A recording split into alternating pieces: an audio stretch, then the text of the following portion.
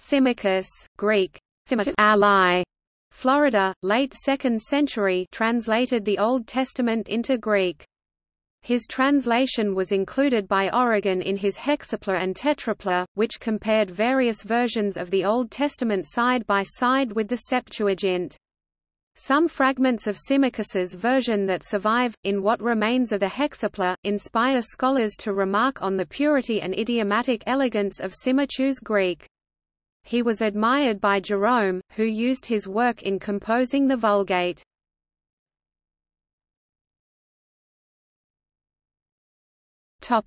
Life. Eusebius inferred that Symmachus was an Ebionite, Symmachus the Ebionite, but this is now generally thought to be unreliable. The alternative is that he was a Samaritan who converted to Judaism. Epiphanius's account that Symmachus was a Samaritan who, having quarreled with his own people, converted to Judaism is now given greater credence, since Symmachus' exegetical writings give no indication of Ebionism. At some time in his life, he had also written a commentary on the Aramaic Gospel of Matthew, known then as According to the Hebrews.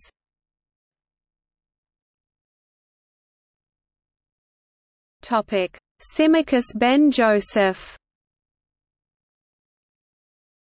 A rabbi from the time of the Mishnah, named Symmachus ben Joseph, is identified by some with Symmachus the translator, others hold the claim to be unfounded, although Epiphanius of Salamis puts Symmachus within the time frame of Rabbi Meir, saying that Symmachus had converted to the Jewish religion after being a Samaritan. The rabbinic Symmachus was a student of Rabbi Meir, and his teachings are mentioned in the Mishnah under the name Symmachus Hebrew.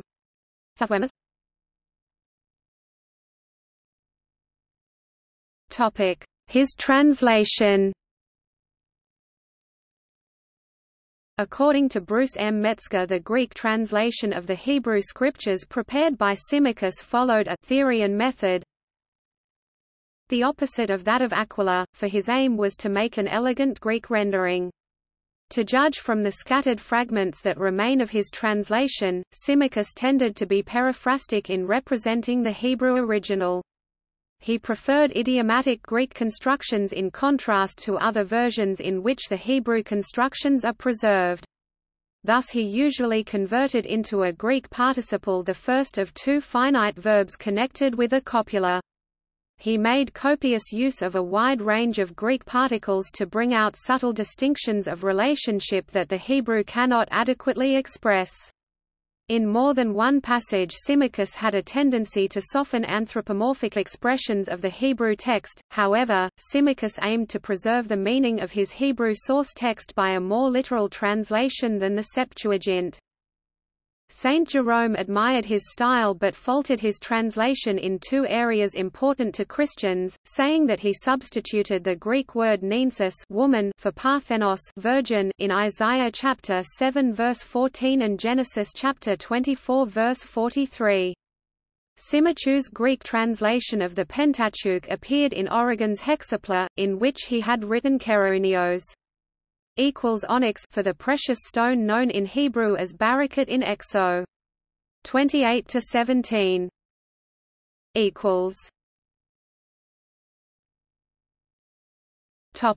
Lost works.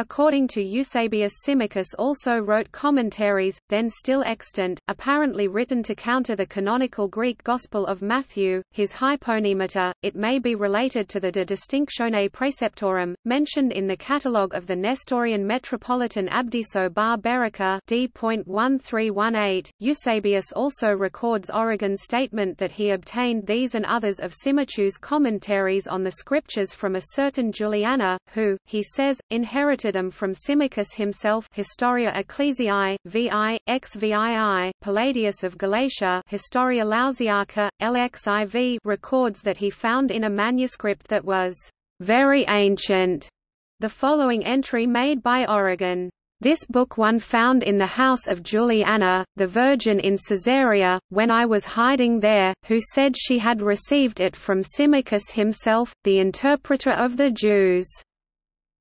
The date of Origen's stay with Juliana was probably 238–41, but Symmachus's version of the scriptures had already been known to Origen when he wrote his earliest commentaries, ca. 228.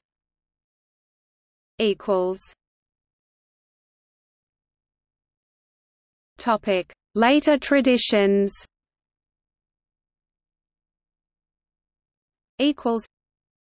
From the language of many later writers who speak of Symmachus, he must have been a man of great importance among the Ebionites, for Symmachians remained a term applied by Catholics even in the 4th century to the Nazarenes or Ebionites, as we know from the pseudepigraphical imitator of Ambrose, the Ambrosiaster, prologue to the Epistle to the Galatians, and from Augustine's writings against heretics.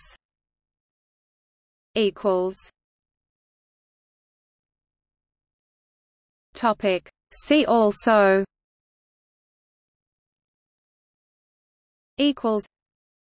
Aquila of Sinope, Theodotion.